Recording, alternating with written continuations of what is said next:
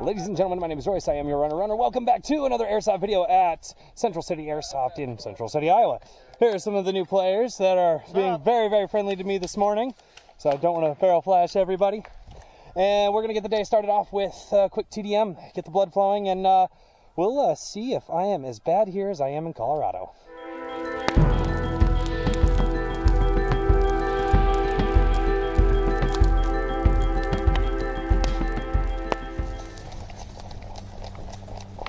Welcome back to another gameplay video. I am so happy to bring this to you guys because this video is going to be more, actually this video series is going to be more of a first impressions that I had of Central City Airsoft.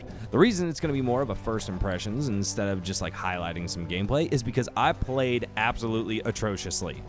On top of not really knowing the field and just getting murdered all day long, my gameplay was not good. What was good was everybody who welcomed me to the field itself, and how everybody out there was just super, super awesome as a player. So let's go in and highlight some of that. If you guys like what you see here, don't forget to like, comment, and subscribe down below, as well as share this video with all of your friends, because that makes YouTube very, very happy. And we want to make those people happy for reasons, I don't know, I guess we want to make them happy. But yeah, do all that stuff for me, and I will let you guys know kind of what's going on here.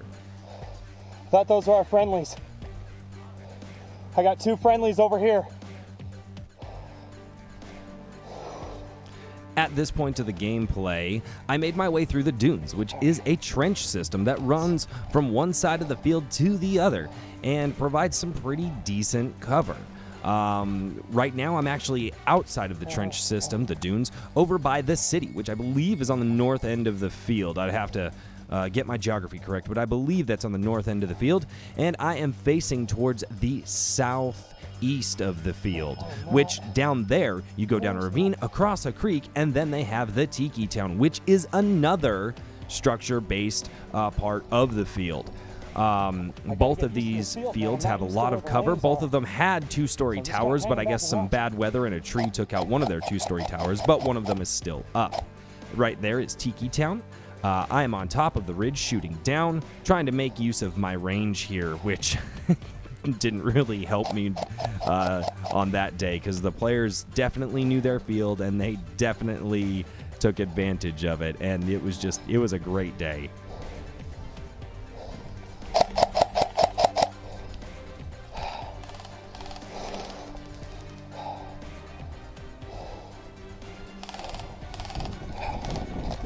The field staff was absolutely awesome. They all rotated out between playing and reffing the different games. Seems like we always had two refs on the field. Pretty sure we always had two refs on the field, one for both sides of the game to monitor both teams.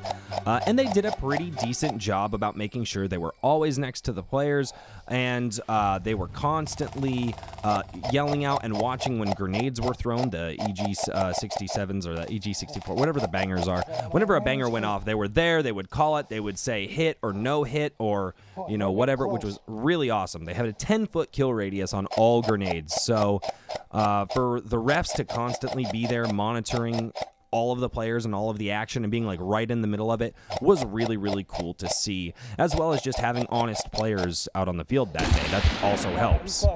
Good shot! Good shot!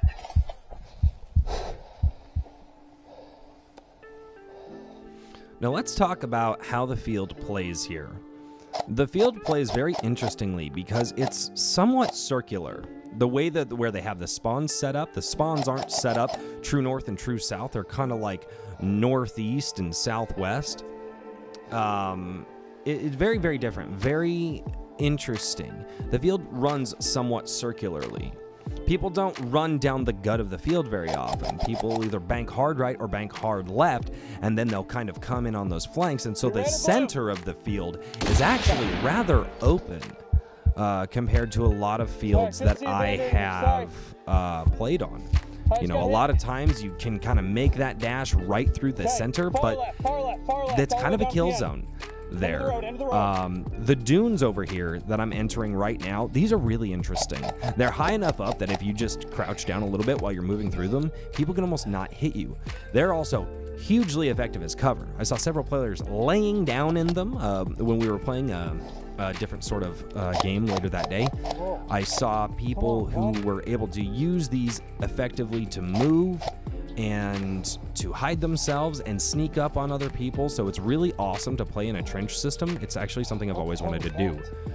Having the two towns on either end of the field, the north and the south ends, and then a big open area, and then having the dunes on the east side of the field, I believe. Yeah, the east side of the field, and then just an open area with roads in the middle and trees and coverage. Very interesting dynamic. So you have your open field, your cities, your towns, your dune areas with some natural cover and obviously man-made cover. Popping too much. Overall, the field itself plays really, really well. I think I just have to learn it. That was my big issue, is I didn't know where people could see from or where they can't see from or what lanes that they would typically take, and so it's gonna take me a minute here, but overall I like it. I want to get back out to it and see if I can maximize my potential on this field. All right, there's my second mag gone.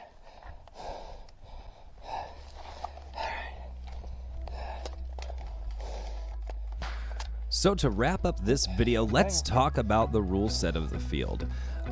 For the most part, it's a fairly standardized rule set.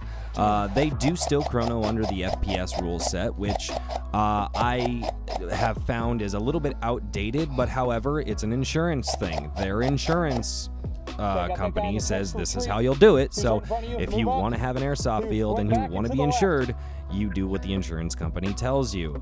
So that's perfectly fine. In addition to that, they also have a few things that I am not used to. Gun hits count here.